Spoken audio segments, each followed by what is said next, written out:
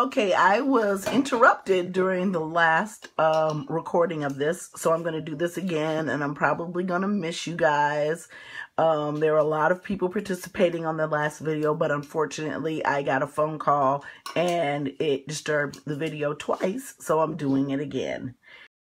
These are Ancestor Veneration candles that I have created for my store. Like I said, the last recording got messed up because I was interrupted. So I wanted to come back and explain these to you guys again. These have been in the works for several months. I've actually had these labels ready for a while, but unfortunately I can't even make a video without being disturbed. So you can see why it takes so long for me to get a product once I get a concept to come up. So I wanted to show you guys the candles that I'm making, and I actually have had a minute to breathe because my daughter over here has been helping me with my business.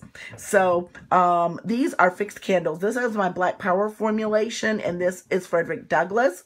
This is Harriet Tubman, and this is my Waymaker formulation.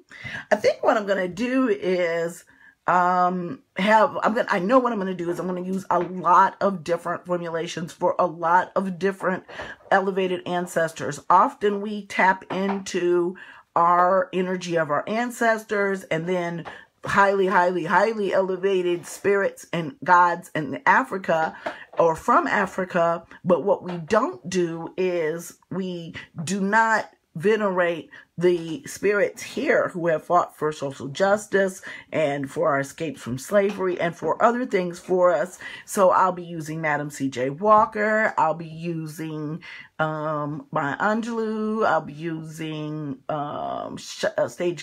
Stagecoach Mary. I'll be using Ida B. Wells, Mary McLeod Bethune. So I will be using Alafia. I will be using a lot of our elevated ancestors, and that is so that if you, like I have an elevated ancestors altar that I'm working on. You know, I even have Prince on there. I have David Bowie on there because even though I'm not related to David Bowie, David Bowie is white. David Bowie was very big on making sure we had fair representation in the media and in music, like on MTV. And so there are, you know, Josephine Baker. We've just got a lot. J. California Cooper. We have a lot of people that we venerate, that we are maybe distant cousins of, to say, you know, to put it, you know, loosely. But in any case, we aren't tapping into the energy of these spirits, and I thought it was really important to create fixed candles for them.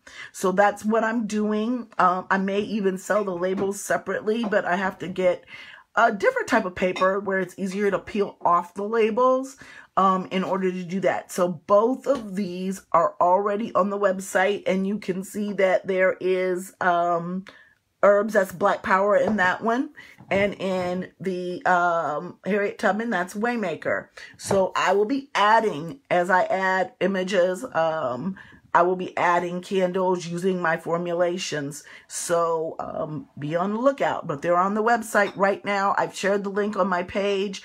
I'll put the link in the details for this video when I'm done. So you guys have a great day. Bye.